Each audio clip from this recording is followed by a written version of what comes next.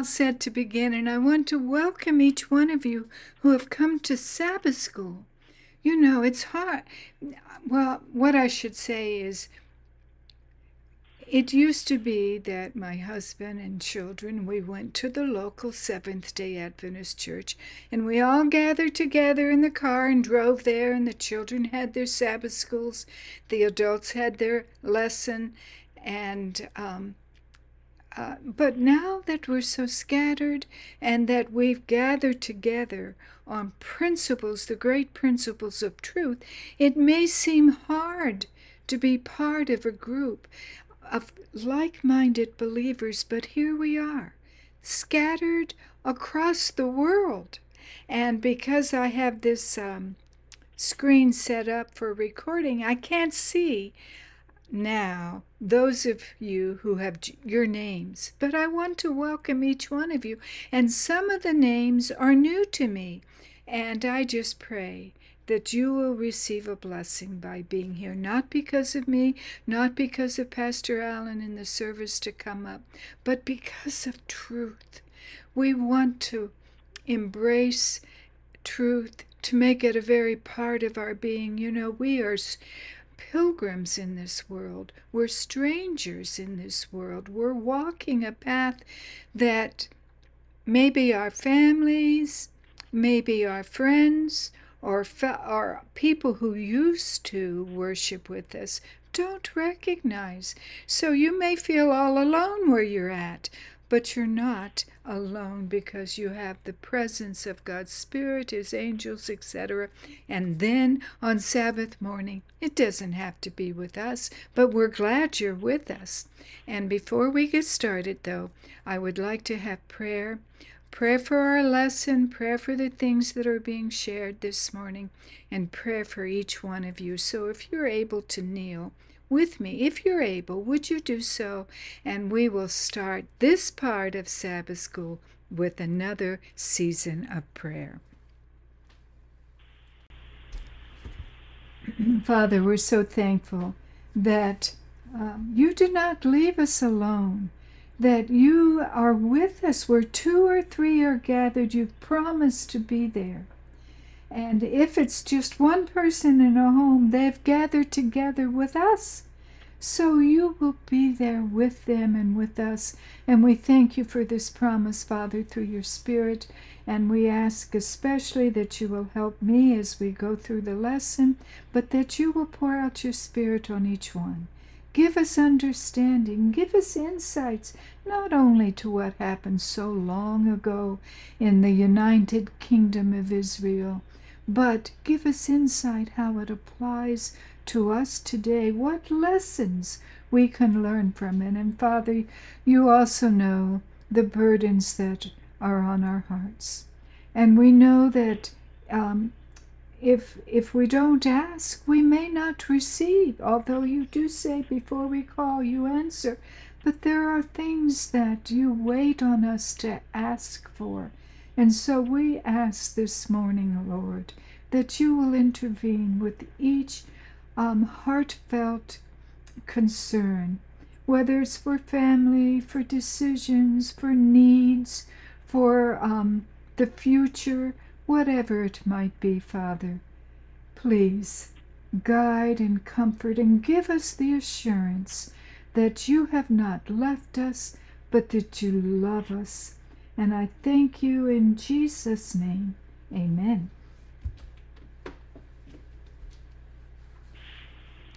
All right, now our lesson today takes over as Solomon dies and his son Rehoboam takes the throne. But there are 2 key players in our lesson. There's Rehoboam and Jeroboam, and the way to keep them separate, that helps me, as is Rehoboam is the real heir to the throne. He's the son of Solomon, and that's how I remember. Rehoboam is the real heir. He's the son of Solomon. And Jeroboam, although, comes on the scene, and 10 tribes go with him, as prophesied earlier. So let's open our Bibles to 1 Kings 12. We're going to read a little bit now and a little bit more later, as we contemplate what is going on so long ago. And let me open the slides for our lesson today. The kingdom divided. It covers approximately 1 Kings 12 through 16 and 2 Chronicles 9 through 12. We'll be referring back and forth there. But let's open up to 1 Kings 12. Actually, we're going to back up into 11 eventually. But let's just read a little bit. I'm in 2 Kings, just a second here. 1 Kings 12. Starting in verse 1, we read, And Rehoboam, remember he's the real king, Rehoboam went to Shechem, for all Israel were come to Shechem to make him king. And it came to pass, when Jeroboam the son of Nebat, who was yet in Egypt, heard of it, for he was fled from the presence of King Solomon, and Jeroboam dwelt in Egypt, that they sent and called him. And Jeroboam and all the congregation of Israel came and spake unto Rehoboam, saying, and then we'll get into that in just a minute. So this is the scene. If we back up into 1 Kings 11, the last verse, and Solomon slept with his fathers and was buried in the city of David his father, and Rehoboam his son reigned in his stead. Okay, let me move to the next slide. This week, in one of the worships Pastor had for the office, he read from Christ Triumphant, starting on page 157, and it is about Solomon and the wisdom and Rehoboam. So I would just like to finish up Solomon with these words from Ellen White, starting in 157, Christ Triumphant. It's also manuscript 44, 1894. But she states, all the wisdom that people possess is God's gift, and he can and will impart wisdom to every person who asks it of him in faith. That's you and me. Solomon sought wisdom from God, and it was given him in large measure. But how did the universe of heaven look upon him when he perverted that wisdom and employed God's great and holy gift to exalt himself? God chose him to build the temple, but how he perverted that sacred trust. He leagued himself with idolatrous nations. Thus he who at the dedication of the temple had prayed that their hearts might be undividedly given to the Lord, himself began to separate his heart from God. He imperiled his soul's interest by the formation of friendships with the Lord's enemies. What carefulness should be exercised in the formation of friendship? I know we've mentioned this before. Companionship with the world will surely lower the standard of religious principle. Solomon's heathen wives turned away his heart from God. His finer sensibilities were blunted, and he became hard-hearted. For he lost his sympathy for humankind and his love for God. His conscience was seared, and his love became tyranny. And we see that later, brothers and sisters, with Jeroboam and the rule he was given over the house of Joseph. But we'll get to that. But going on here with Ellen White. Solomon prepared the way for his own ruin when he sought for wise artisans from other nations to build the temple. God had been the educator of his people, and he designed that they should stand in his wisdom and with his imparted talents, that they should be second to none. if they had the clean hands, the pure heart, and the noble sanctified purpose, the Lord would communicate to them his grace. But Solomon looked to worldlings instead of God, and he found his supposed strength to be weakness. He brought to Jerusalem the leaven of the evil influences that were perpetuated in polygamy and idolatry. It was no question as to who made Israel sin. Although Solomon afterward repented, his repentance could not abolish the idolatrous practices that he had brought into the nation. We shall individually transmit an inheritance either good or evil. The silver of Tarshish and the gold of Ophir were obtained by Solomon at a terrible expense, even the betrayal of sacred trusts. The evil communications with heathen nations corrupted good manners. When the Lord's people turned from the God of all wisdom and looked to people who love not God in order to obtain wisdom and arrive at decisions, the Lord will allow them to follow that wisdom that is not from above, but from beneath. Now, we're going to turn to Jeroboam first of all. And keep in mind this wisdom that the Lord wants to give us.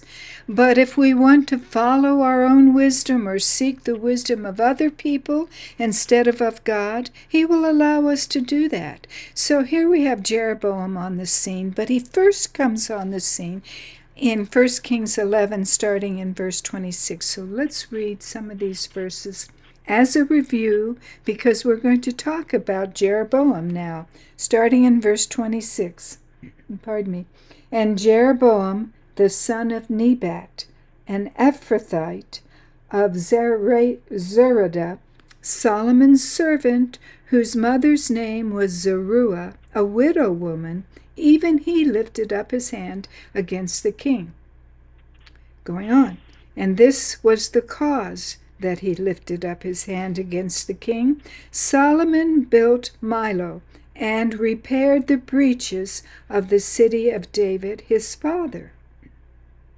And the man Jeroboam was a mighty man of valor, and Solomon, seeing the young man that he was industrious, he made him ruler over all the charge of the house of Joseph. And we'll stop there for just a minute. Going back, Jeroboam, the son of Nebat, an Ephrathite of Zerudah, Solomon's servant, whose mother was Zeruah, a widow woman. Okay, now, when we read this verse, we could understand it to be saying that Nebat was an Ephrathite, but really it's Jeroboam that was the Ephrathite. And he was the son of Nebat, but he was also Solomon's servant. His mother's name was this, and he lifted up his hand. So all of these descriptors are of Jeroboam. Nothing is related to his father Nebat except the sense that Jeroboam was the son of Nebat. And we know this because the rest of the descriptors are talking about Jeroboam. So the whole group of descriptors really relate to Jeroboam. Now, he lifted up his hand against the king. That means in the Hebrew that he rebelled. He started something going on there. And the reason the Bible gives for his rebellion against the king is in this verse 27. He built Milo and repaired the breaches. Now, what could be wrong with building a city or repairing whatever this means, and we're going to talk about it, repairing the breaches? What could be wrong? Why would Jeroboam find that so hostile that he had he felt it was necessary to start an insurrection.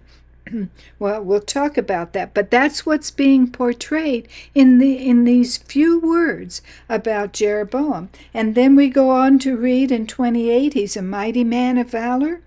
And Solomon, even though, now think about this and see if we can't make sense of it, even though Jeroboam rebelled against Solomon, Solomon, of course, put down that rebellion. He still employed him in his service. He still used him. And there's a reason for that. But these are this is the background of what we're going to discuss now about Jeroboam. The first mention of Jeroboam is here in 1 Kings 11. Hadad and Rezin we read about and talked about a little bit last time or the time before. They are described in 1 Kings 11 as adversaries of Solomon. They were his enemy. But Jeroboam lifted up his hand. Not only did he look at the king as an enemy, he did something about it. He rebelled. He stirred up a tumult going on. This rebellion was suppressed by Solomon. But Solomon found Jeroboam to be able, energetic, industrious, the Bible says, and he put him in charge of a distasteful task. He made him ruler over all the charge of the house of Joseph. Now, I say it's distasteful. Why would I say that? To be ruler over the charge of the house of Joseph?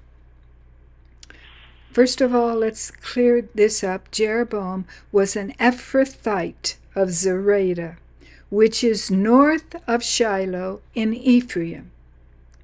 He's the son of Nebat. He rebelled against the king because Solomon built Milo and repaired the breaches or gaps of the city of David. This repair was not of a rent or a breach in the wall of the city. It doesn't say that. It's not a breach in the wall. It's in the repaired the breaches of the city itself. To say it was in the wall would have required a different Hebrew phrase.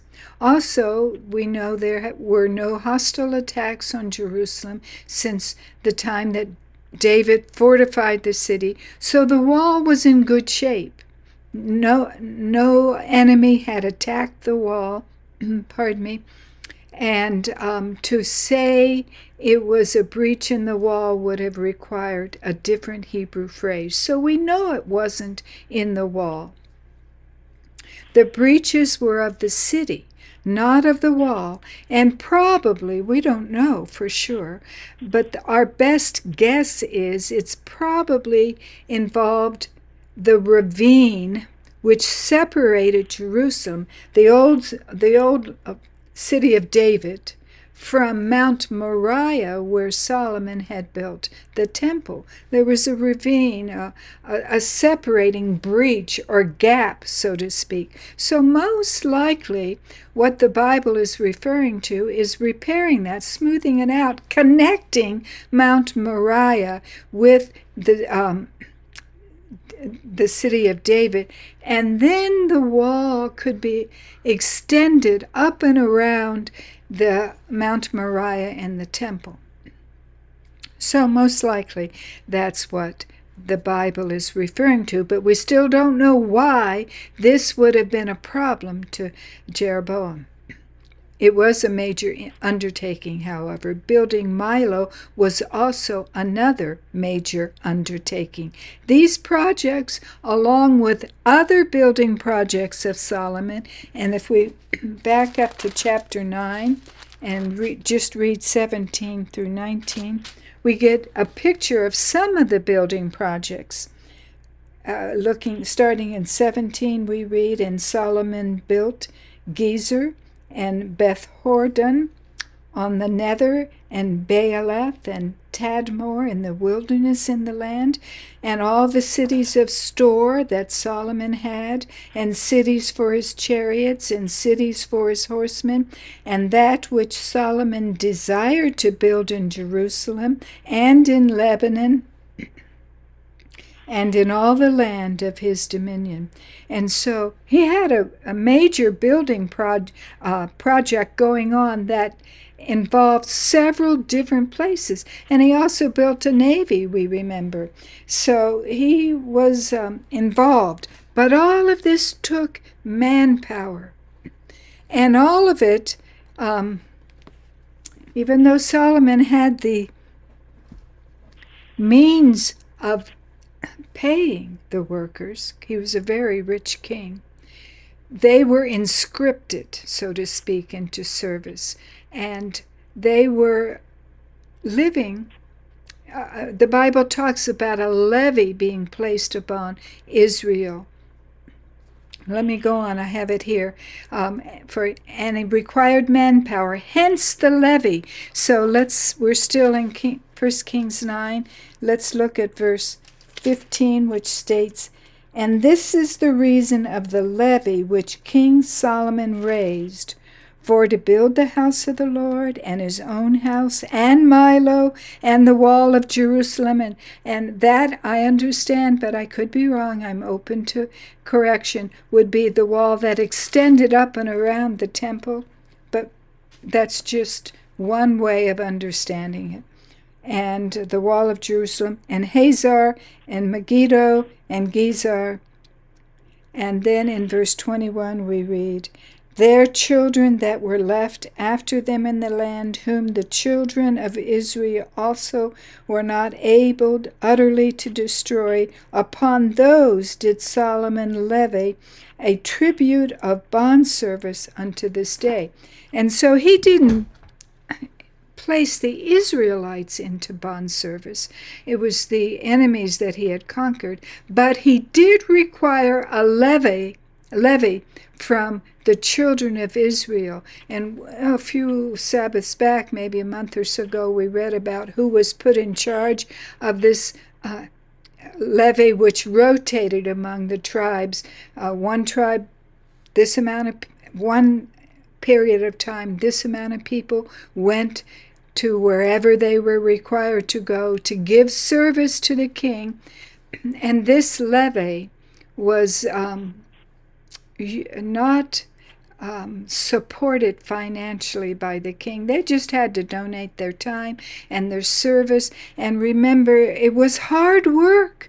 They carried wood, they carried dirt, they did everything by hand. And by the time we get to the death of Solomon, the people were very tired of it. And by the time we get to Jeroboam, we will see in our study of the few verses as we go on. But Jeroboam just didn't sit around and say, okay, this is what the king is. My job is to command you, so get with it and go. He didn't just abide by these wishes. He saw what was wrong with this, inscripting Israelites into virtual slavery to go and do this work, leaving their families behind, not being there to support them in any way. And so that's why Jeroboam raised his hand up in rebellion against the king, because he saw what was happening to the people he was in charge of. And he wasn't a person. He was industrious, remember. He wasn't a person to sit by and let something happen without him that was wrong, without him doing something about it. I can say that right now, but when he became king, some of the first things he did were very wrong. So we'll talk about his character in a little bit. So just keep all that in mind as I say things. It may very well be conditioned by other things that follow. Nevertheless, he raised up his hand against the king because of Milo and because of repairing the breach, whatever it was. If you believe it's in the wall, that's fine. Or if it was taking care of that big gully between the city of David itself and Mount Moriah, we really don't know. Going on. There we go. And here's just a graphic, a picture of a model made of the temple in the background and the original city of David, or the city of David at the time as Solomon took over. Is right here. In the lower half you can see the wall kind of going around it, but there was a gap between this city of David and this mountain, and now the model shows the wall going all the way around and coming down. And so that may be what this building project was about. Now, 1 Kings 11:28 states that Jeroboam was a mighty man of valor, and Solomon, seeing the young man that he was industrious, he made him ruler over all the charge of the house of Joseph. So let's get a little understanding of this particular verse. Mighty man in the Hebrew means a person who could prevail, who could raise up even in arrogance and stand in the face of whatever was going on. That's what the concept of a mighty man is, and usually it's meant in the context of war. But Solomon saw he was a mighty man. He was a person who could prevail and get things done in spite of what was going on. But also it means that if he saw something not to his liking, he wasn't afraid not to stand up and fight against it. That's what's encompassed in this little phrase, mighty man. But not just that. He was a mighty man, yes, being able to do all these things, but he was a man of valor also. And the Hebrew meaning of valor is similar to what we understand valor to be today. It means he had a faculty about him, a power, a strength, efficiency, courage to get things done. So what I'd like you to understand about this small little verse, is it just one sentence? Yes. One sentence, packed into this one sentence, is a description of Jeroboam like none other, or not many other people in the Bible. He was mighty, and he was a man of valor. This is like a double positive. Whoever wrote 1 Kings wanted you to understand the kind of man Jeroboam was. If he walked into a room, he brought a presence with him. He was a man that people took notice of. He wasn't a man that got things done. He was efficient and could see something that needed being done and do it. A lot of us are like that. But he had more than that. He had a presence about him that people took notice of, and most people didn't have. And remember, and I don't understand why, the Bible doesn't tell us why. And so I just leave it there. Maybe one day God will make it plain. But God is the one who chose Jeroboam to be king of this divided monarchy. And I can understand in part because of the qualities of character that we read about here. These are characters that a leader needs to have. And we'll read on that if he had used these qualities in the service of God, think what kind of a leader he would have been. But instead, these qualities were devoted to the service of Satan. And I'm very sorry to have to say that, because we see the ruin as we read on in scriptures that Jeroboam caused God's people. But and this just goes to show whatever talent God has given you, it takes effort. It takes work to use it for God, because the easy way is to use it in the service of Satan. You know, when we stand for truth, we're standing against the forces of this world. And that's hard work. That takes stamina. That takes being a mighty person of valor. And but letting these talents that God has bequeathed us to be used of Satan is easier. In a sense, we can just go along with the flow, or we can please people, listen to their advice, which Rehoboam did, and to part of the advice he received, I should say, and it suits the natural man. So being a mighty man of valor for God is never easy.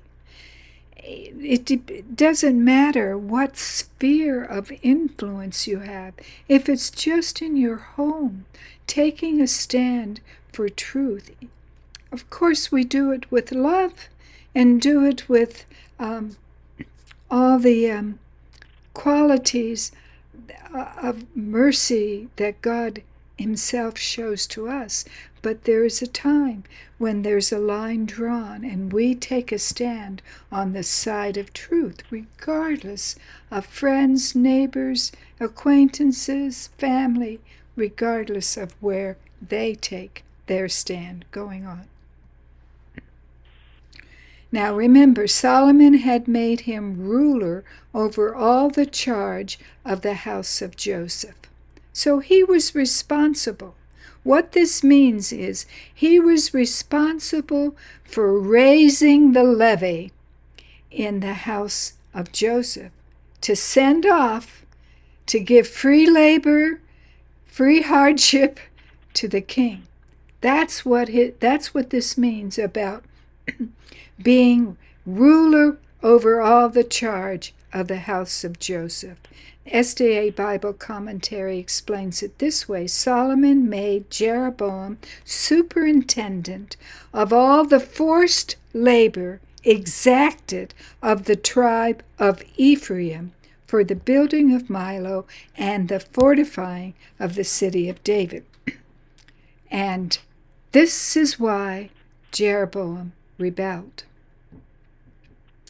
This forced labor. Now the SDA Bible Commentary states it's just for the tribe of Ephraim. But 1 Kings 11:28 says it's for the house of Joseph. So I just want to focus on, what is the house of Joseph? Was it just the tribe of Ephraim? Let's go on. We know Jeroboam was an Ephrathite, son of Nebat, who had died. His mother was a widow. And the Bible says, or no, SDA Bible Commentary says he was from the tribe of Ephraim. Ephrathites, the Bible Commentary on Ruth 1:2 states, Ephrathah was an older name for Bethlehem. Natives of that town would therefore be called Ephrathites. And then in 1 Samuel 1:11 we read, now there was a certain man of this long word of Mount Ephraim, and his name was Elkanah, the son of Jeroboam, the son of Elihu, the son of Tohu, the son of Zuph, an Ephrathite. So Elkanah was an Ephrathite.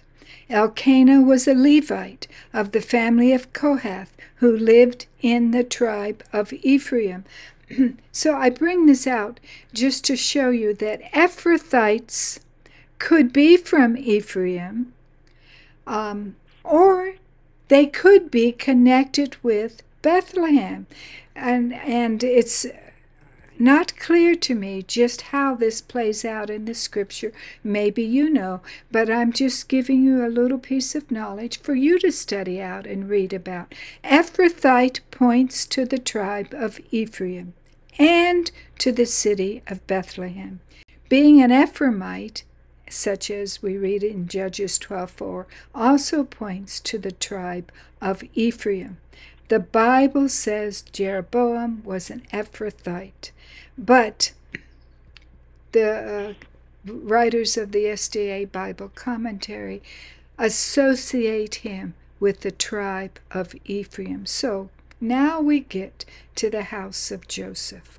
In Joshua 17:17 we read, "And Joshua spake unto the house of Joseph, even to Ephraim and to Manasseh, saying, Thou art a great people, and hast great power.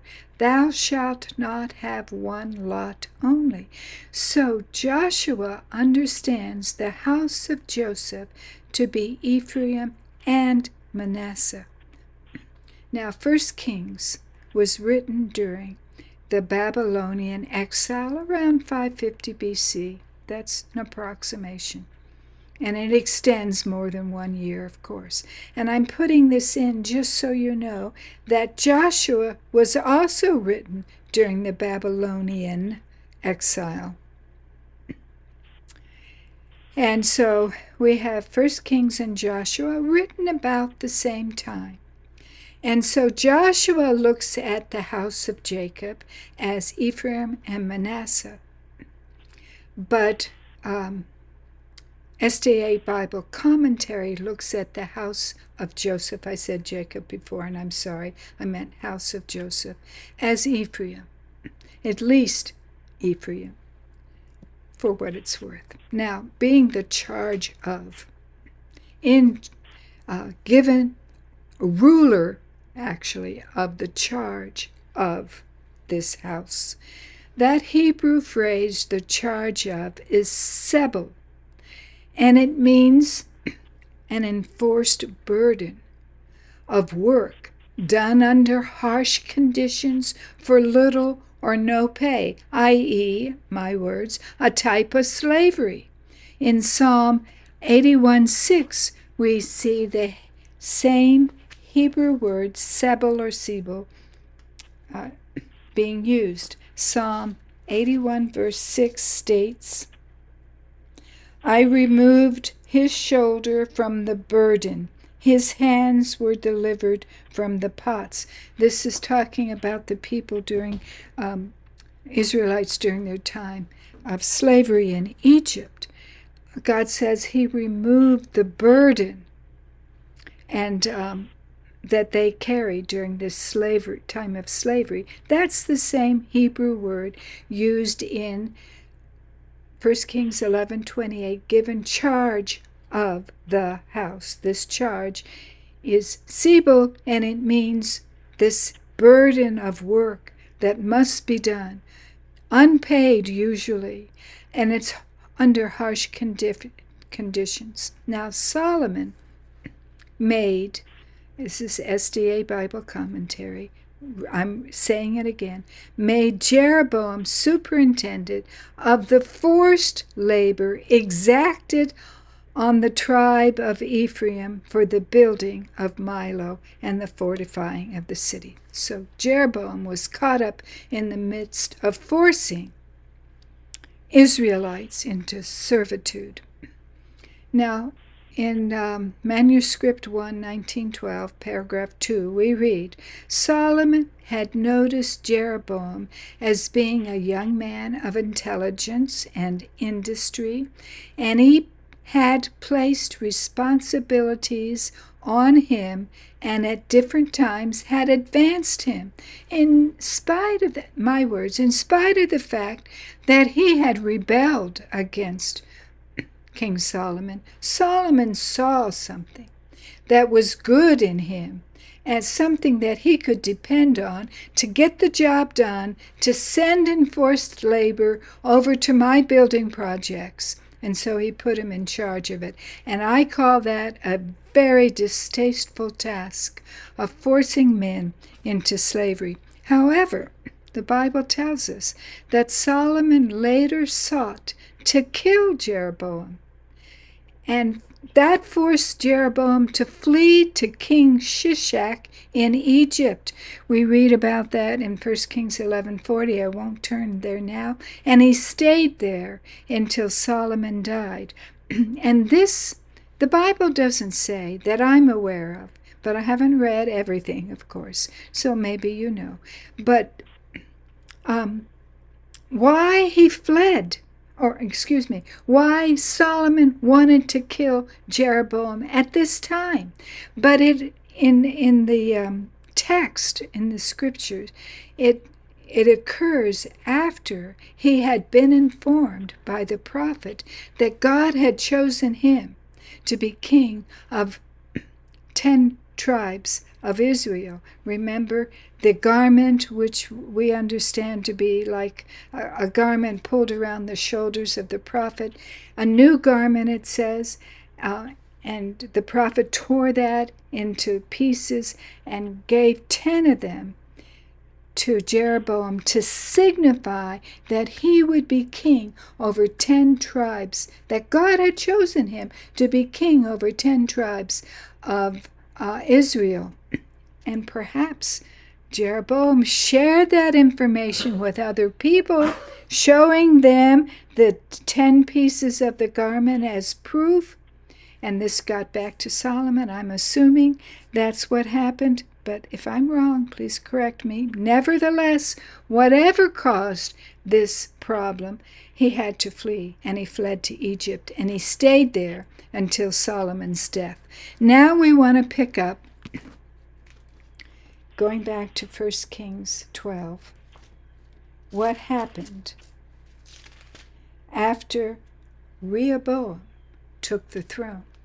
Ellen White brings out, he immediately assumed the throne, but then he went to Shechem, where all Israel had gathered to crown him king, so to speak.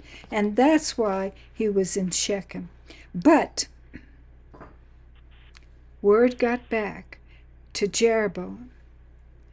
I don't know how quickly this happened, but the people must have realized, either the people who knew Jeroboam was going to be crowned king or become king of a divided monarchy, or they knew he was a friend of the enslaved workers. Whoever sent for him, he came back. And he came back into the presence of Rehoboam. Verse 3 of chapter 12. They sent and called him, and Jeroboam and all the congregation of Israel came and spake unto Rehoboam, saying, Thy father made our yoke grievous. Now therefore make thou the grievous service of thy father, and his heavy yoke which he put upon us lighter, and we will serve thee. And he said, Rehoboam said unto them, Depart yet for 3 days, then come again to me. And the people departed. Now Rehoboam took counsel. In verse 6 we read, And King Rehoboam consulted with the old men that stood before Solomon his father, while he yet lived, and said, How do ye advise that I may answer this people? First he turned to Solomon's advisors, who were there at court. What do you say I should do? And this is what they said. Verse 7, And they spake unto him, saying, If thou wilt be a servant unto this people this day, and wilt serve them, and answer them, and speak good words to them, then they will be thy servants forever. Verse 8, but he forsook the counsel of the old men, which they had given him, and consulted with the young men. Now, Rehoboam at this time was 41. He took counsel of the young men that were grown up with him, and which stood before him. And he said unto them, what counsel give ye, that we may answer this people?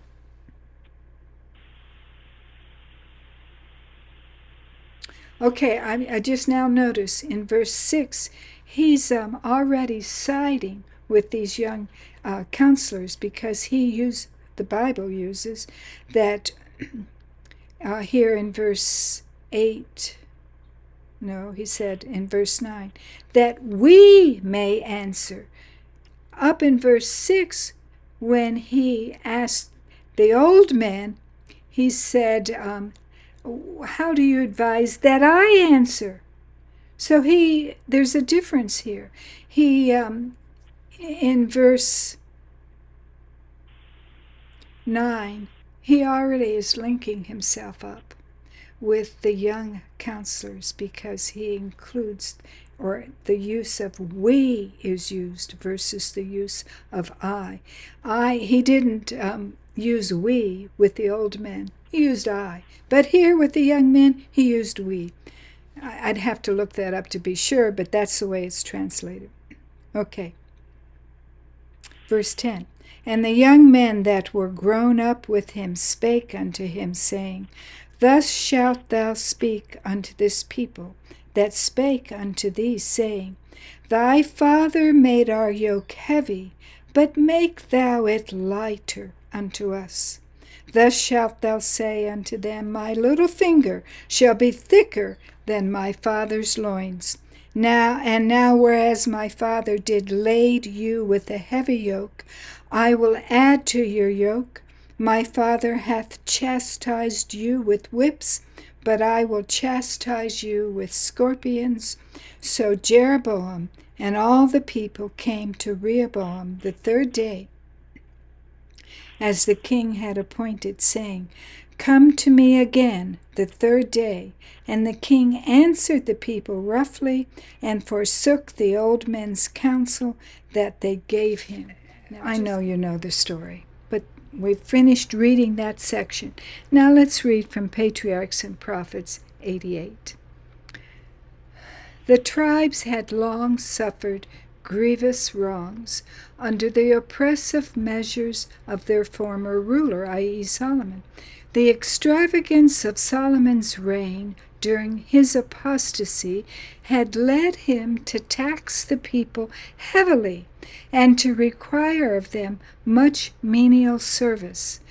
Before going forward with the coronation of a new ruler, the leading men from among the tribes determined to ascertain whether or not it was the purpose of Solomon's son to lessen these burdens. So Jeroboam and all Israel came and spake to Rehoboam, saying, and we already read that, so I'm going to go on. Now, I wanted to give you some idea about the size of these, the northern kingdom and the southern kingdom. The southern kingdom was about 35,000 square miles, or about half the size of New Jersey, or about the size, it's very close to the size of Puerto Rico, I should say. So, that's the size of Judah and Bethlehem, about the size of Puerto Rico. Now, the northern kingdom was about 3 times bigger. It was 94,000 square miles, close to the size of Maryland, and close to the size of the country of North Macedonia. And you may not be familiar with the country of North Macedonia, so I want to share that with you. Here's a map of northern Africa, Europe, a little bit of Iraq and Iran and Russia. But in the middle, if you will look in the middle, you'll see Italy, and then to the east of Italy is Greece. And just above Greece is this little round country beside Bulgaria, and that's the country of North Macedonia. And you can see it more clearly in this particular slide. The yellow part is Greece, and just north of Greece is North Macedonia. Pardon me. Close to Bulgaria, Kosovo, Albania, and Serbia. That's North Macedonia, and that's about the size of the northern kingdom. So both of these kingdoms are very small, half the size of New Jersey for those of us here in the United States, and about the size of Maryland. Maryland is a small state, but that's what this this divided kingdom was. Now here on these two maps, we have on the left side the 12 tribes of Israel, pardon me, and you can see Judah there toward the south, Ephraim north of that. North of Ephraim is Manasseh, a very large territory, and above that Asher, Naphtali, etc. But when it was divided into two parts, the kingdom of Israel is the blue on the map to the right. Kingdom of Judah is the gold in the southern part of the kingdom. And so you can see that the kingdom of Israel, the kingdom that Jeroboam ruled over, was much larger than the kingdom of Judah. But Judah had one asset to it, and that's Jerusalem, and that's the temple. And that is what King Jeroboam feared the most, because he feared his people would migrate down to the kingdom of Judah for worship sake. And so one of the first things he did was to put in a new form of worship. And remember, I said at the beginning of our lesson that these are things that happened millennia ago. However, they have lessons for us today. And one of the things I hope to develop later is this new form of worship. Ellen White talks about it only a few times in her writings, new form of worship. But the place that she talks about it is right here with Jeroboam. He installed a new form of worship for God's people. Let's go on. To review, Rehoboam. He was Solomon's son. At Shechem, he made his way to Shechem to be made king as a formal recognition by the people. Soon after his accession to the throne, Rehoboam went to Shechem, Prophets and Kings states, page 87, where he expected to receive formal recognition from all the tribes. Jeroboam came to him at Shechem and made his plea to make the burden lighter on the children of Israel. And Rehoboam had to flee back. Remember, he was at Shechem. He had to flee back to Jerusalem in the kingdom or the tribe of Judah. And he tried to fight against his brothers and sisters of Israel, but God intervened and told him not to do that. But he reigned 17 years in Judah. He was 41 when he began to reign. And there was war between Rehoboam and Jeroboam all of his years. We get that from these particular verses. Now, after he fled back to Jerusalem, Rehoboam decided, I've done something really bad here. I've spoken harshly. I've caused the people to leave me and to flee to Jeroboam. What can I do to make this right? And for 3 years, we are told, well, first of all, he tried to profit by his sad experience at the beginning of his reign, and in this effort he prospered. The Bible tells us, 2 Chronicles 11:5, 11 and 12, that he built cities for the defense in Judah, and he fortified the strongholds and put captains in them, and store of victual and of oil and wine. He was careful to make these fortified cities exceeding strong. So for 3 years, Jeroboam tried to do something right for his people. Going on. Prophets in Kings 88. Although Solomon had longed to prepare the mind of Rehoboam. Now this is when he realized, when Solomon realized the kingdom would be taken from him, but not in his lifetime, but in the lifetime of his son. It would be torn apart, rent apart, and he would be able to keep a small part of that kingdom. When Solomon realized this, Ellen White tells us now, he longed to prepare the mind of Rehoboam, his chosen successor, to meet with wisdom the crisis foretold by the prophet of God. He had never been able to exert a strong molding influence for good over the mind of his son, whose early training had been so grossly neglected. Rehoboam had received from his mother, an Ammonitess, the stamp of a vacillating character. At times he endeavored to serve God and was granted a measure of prosperity, but he was not steadfast. And at last he yielded to the influences for evil that had surrounded him from infancy. In the mistakes of Rehoboam's life and in his final apostasy is revealed the fearful result of Solomon's union with idolatrous women.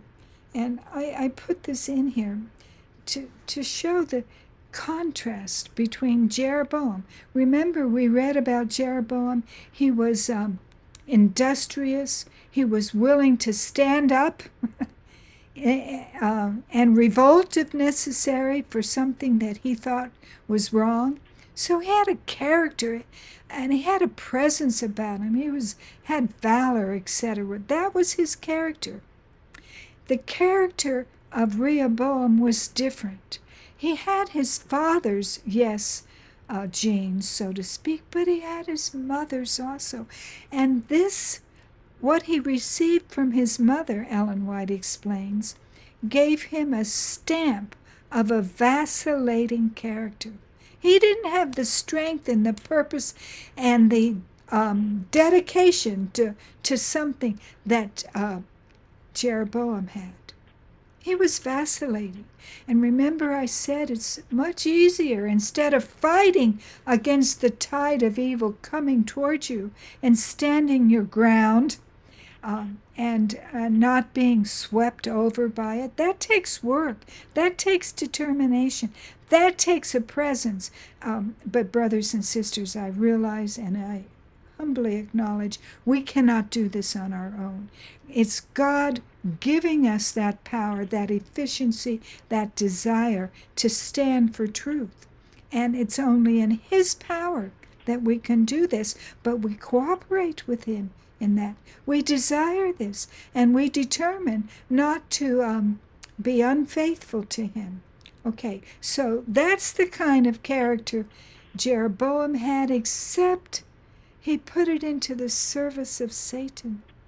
And he led these 10 tribes deeper into idolatry.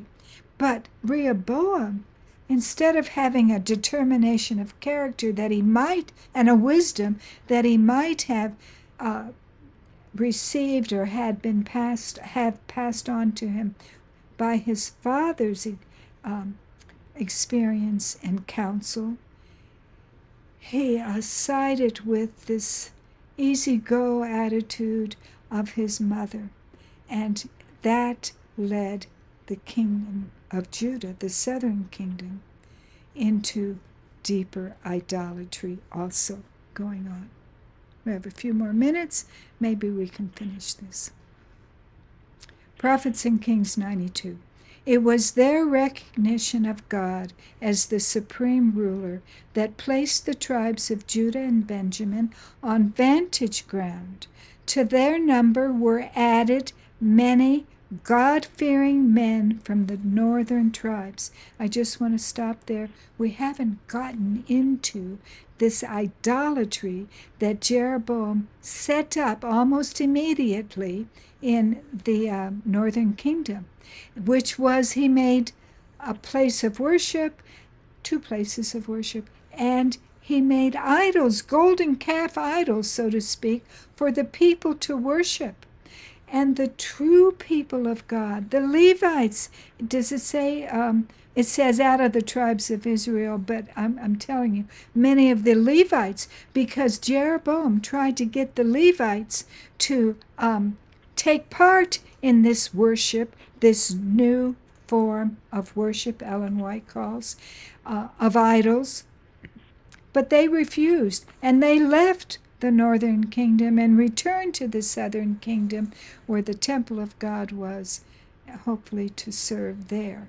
But so we read here in Prophets and Kings 92, out of all the tribes of Israel, the record reads, such as set their hearts to seek the Lord God of Israel, came to Jerusalem to sacrifice unto the Lord God of their fathers. So they strengthened the kingdom of Judah and made Rehoboam, the son of Solomon, strong 3 years. For 3 years they walked in the way of David and Solomon. We know this didn't last, going on.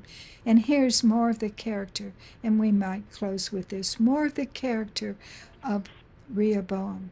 Naturally headstrong, confident, self-willed, and inclined to idolatry, nevertheless, had he placed his trust wholly in God, he would have developed strength of character, steadfast faith, and submission to the divine requirements. But as time passed, the king put his trust in the power of position, and in the strongholds he had fortified. Little by little, he gave way to inherited weakness, until he threw his influence wholly on the side of idolatry. It came to pass, when Rehoboam had established the kingdom and had strengthened himself, he forsook the law of the Lord, and all Israel with him. 2 Chronicles 12:1. And so this is important because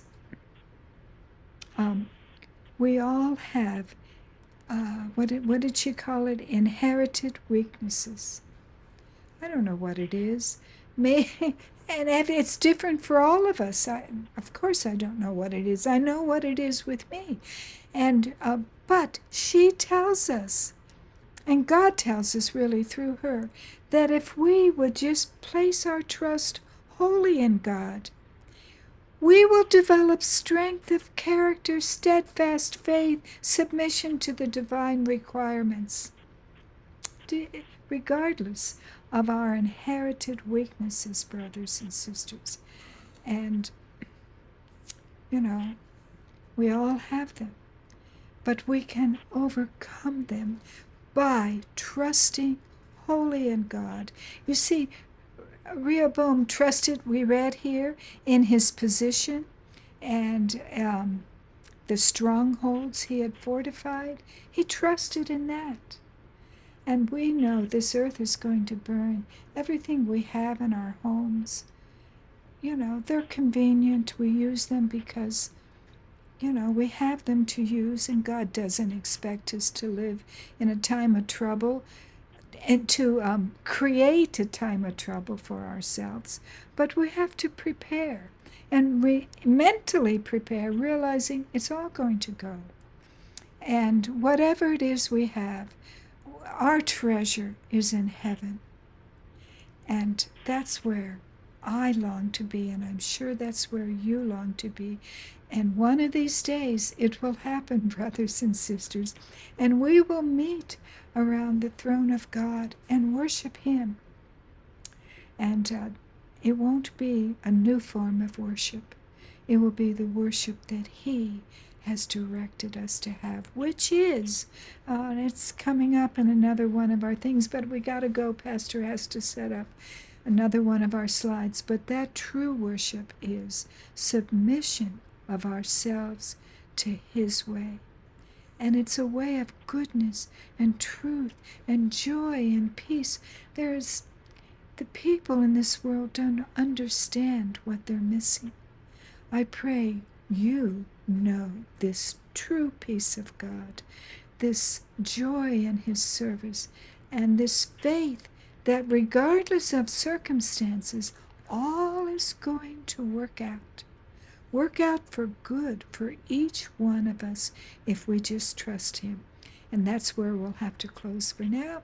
I'm sorry I had to change positions and take a seat. I was feeling a little lightheaded, but I'm fine now. May God bless you and keep you always. Father, we do thank you for your great love for us. How can we not worship you wholeheartedly with everything, body, mind, spirit, our soul? We love you, Lord. You've delivered us from the clutches of enforced slavery by Satan.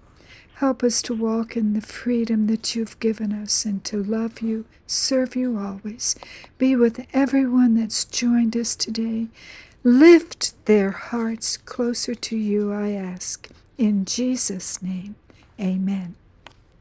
And until we meet again, may God bless and keep you. Bye for now.